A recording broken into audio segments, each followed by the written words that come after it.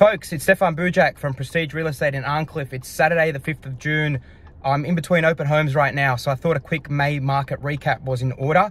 It was a surprising month, and I say surprising because at around the Easter long weekend period in early April, we thought that things might have been changing a little bit. We noticed a little bit of a cool down or a downturn in buy inquiry and also the levels of open home visitors, not purely on the Easter long weekend, but the weeks preceding that too.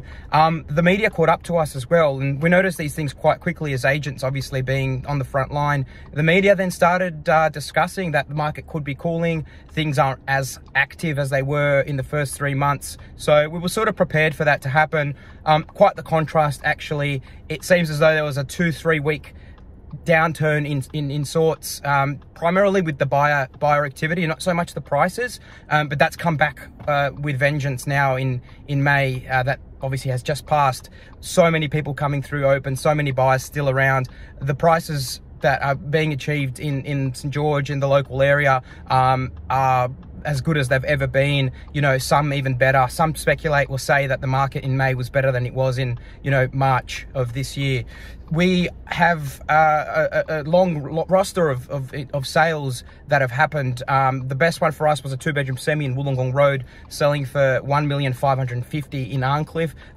Great result there. Good sized block of land at 460 square meters, but nevertheless a great result for a semi.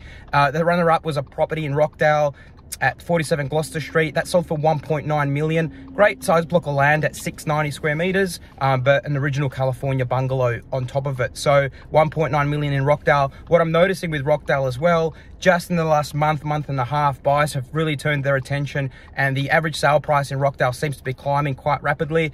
What's happening is these buyers are probably missing out on properties in Arncliffe, Bardwell Valley, Earlwood, and they're flowing through. Originally, or at the start of this year, Rockdale wasn't really considered a suburb of choice for whatever reason, but that's totally changed. It's like someone's hit flipped the switch, and we're seeing so much more inquiry for properties we've got listed there, and the results as well are catching up to suburbs locally and around it. I'm sure it's the same for the rest of St George as well.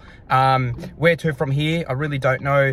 The market right now is as good as it's ever been, and I think we're going to have I know we're going to have a really strong winter.